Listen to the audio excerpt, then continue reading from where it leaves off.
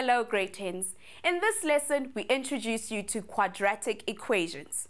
Make sure that you know how to factorize quadratic trinomials, as that will be very important for today's lesson. Before we get into what a quadratic equation is, let's discuss an important concept that will be needed for this lesson. It is called the zero factor law, and it goes like this.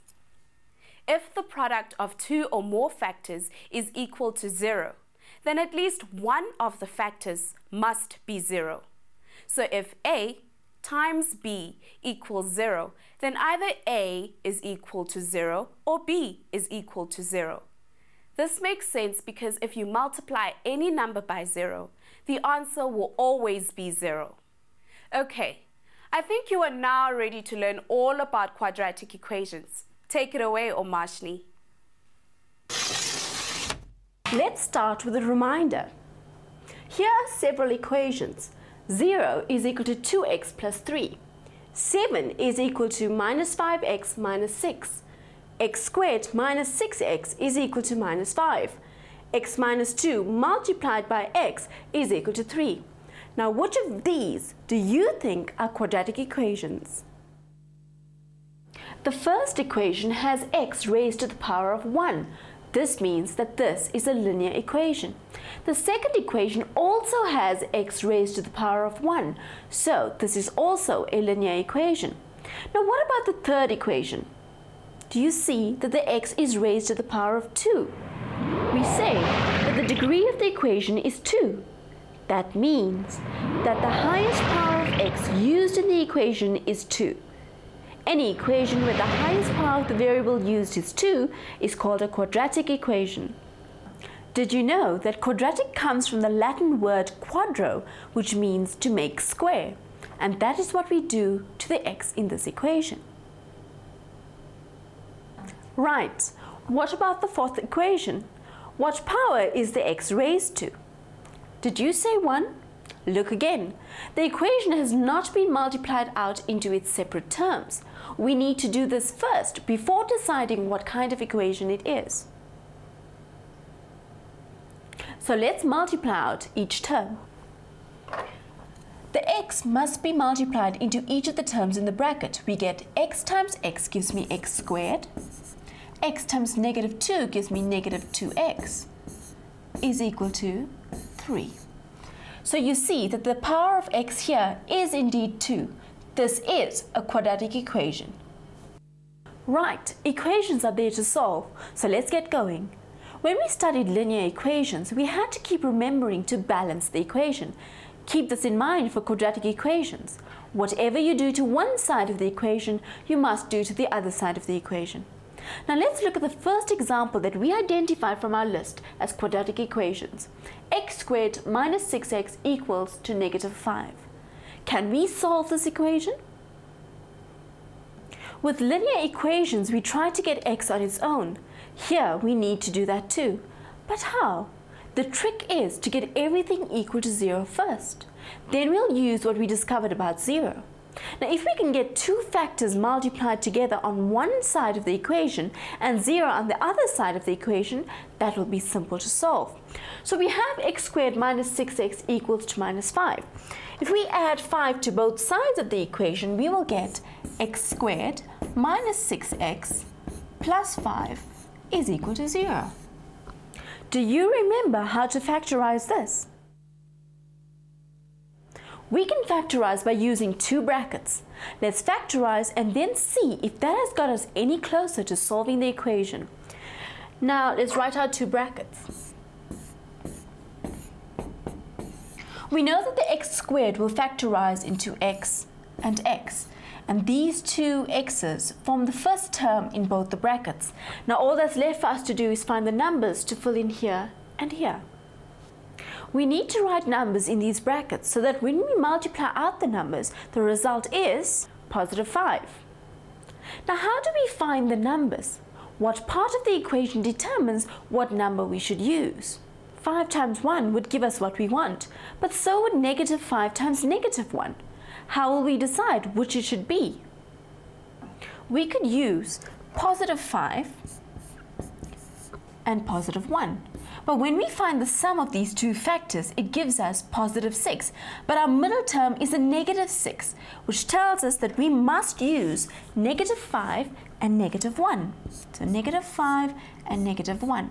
When we add these two factors, it gives us negative 6, which is the middle term. So we can write negative 5 here and negative 1 here. You should always check when you have factorized. So if we multiply out these brackets again, it should give us the original equation. X multiplied by x gives me x squared. Minus 5 times x plus x times minus 1 gives me minus 6. Minus 5 times minus 1 gives me positive 5. After all of that, we haven't solved our equation yet, but we do have something we can work with. We now have two factors that when multiplied together gives us 0. Do you recognize this? We can write that x minus 5 is equal to 0 or that x minus 1 is equal to 0. This is simple to solve. So we get x is equal to 5 or x is equal to 1. Following equation, x squared minus 4 is equal to 0. This is a quadratic equation, but it doesn't have a middle term. Do you think we can solve it? Come on, this equation is also easy. It is a difference of two squares. We've got x squared, which is a square of a number, and 4, which can be written as 2 to the power of 2. So we can write the factors as, these are two brackets, x minus 2 and x plus 2. Now these are two factors multiplied together to equal to 0. So we can write x minus 2 is equal to 0 or x plus 2 is equal to 0. This simplifies to x equals to 2 or this simplifies to x equal to minus 2. Now some of you may be thinking that this seems a long way around. Why can't we just say x squared is equal to 4 and then our answer would be x is equal to 2? But what happened to our other answer of x equals to minus 2? This is why we prefer to get everything equal to 0 and then factorize. Whenever we work with squares and square roots, we need to think that there could be two answers. This way we are more sure of getting all the possible answers.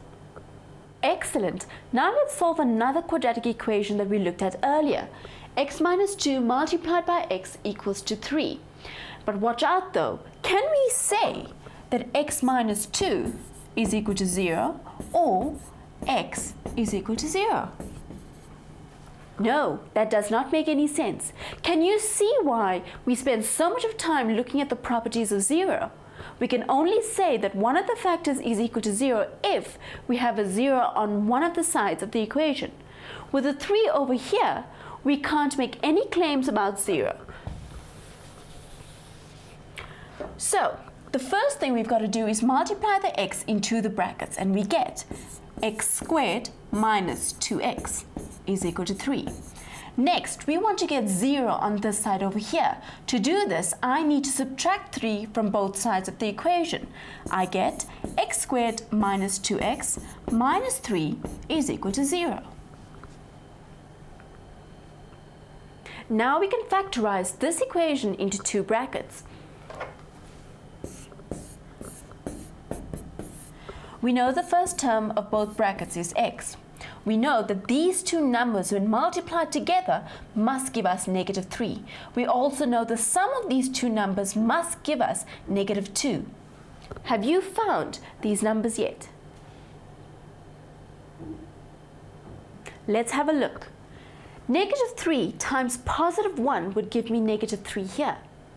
If I add negative 3x plus 1x, it will give me negative 2x, which is the middle term. So we can write negative 3 here and positive 1 here. Let's do a quick check. X multiplied by x gives me x squared. Negative 3 multiplied by x gives me negative 3x plus x times 1x gives me negative 2x.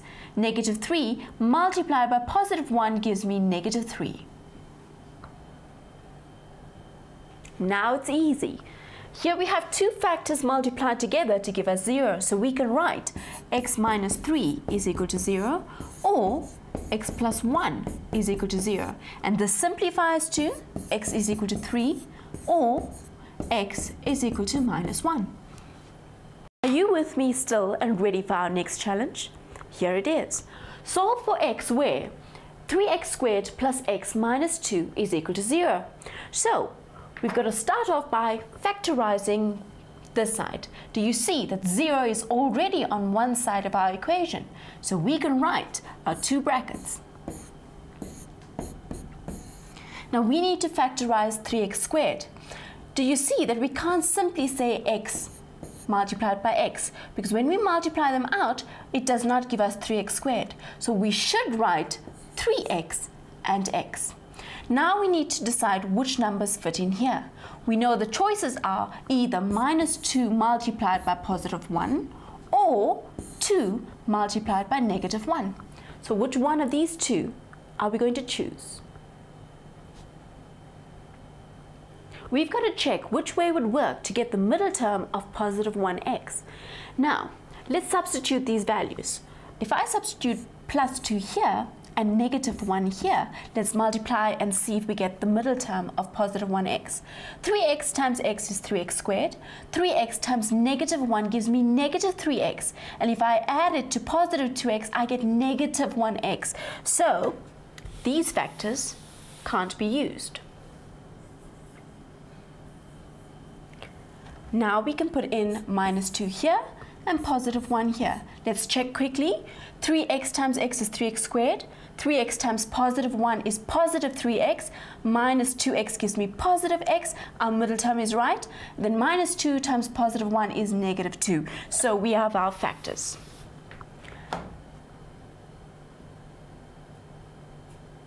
Now we have two factors when multiplied together gives us 0. So we can write that 3x minus 2 is equal to 0 or x plus 1 is equal to 0. And if we simplify, remember we want to keep x on one side. I take the 2 over. I need to divide by 3 on both sides and I get x is equal to 2 divided by 3 or x is equal to minus 1. You should now be able to identify quadratic forms and solve quadratic equations. Thank you for joining us, grade 10s. Remember to look at the tasks for this section in the Equations and Inequalities task video. You'll also be able to learn more about equations on our website, www.mindset.co.za/learn.